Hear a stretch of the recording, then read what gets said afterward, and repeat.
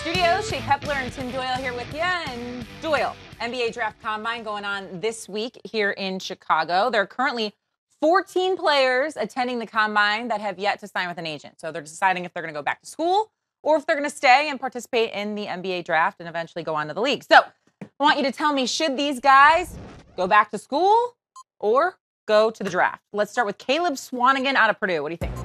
I actually think he can't go wrong.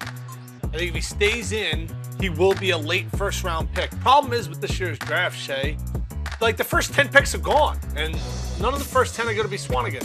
He goes back to school. The draft class isn't going to be as strong. He can move his stock up, improve on some of the things that the question marks are about. You know, his ability to guard the pick and roll. He showed that he could shoot it from deep, kind of expand his offensive game. If he goes, I think he's going to be a first-round pick. So you go back to school, you can get hurt, but you can move up your draft stock, gamble, or you can be a late first-round pick, go to a winning team, play with some veterans, and maybe go to the right situation. If you are a late first-round pick, as Caleb Swanigan is projected to be, he should go to the draft. He's an elite defender. He can shoot the three. He can post up and shoot, but he has trouble shooting over length. That's something he can excel in at the next level and work at. I tend to agree with you. If you have a sure thing, you should always leave the bar.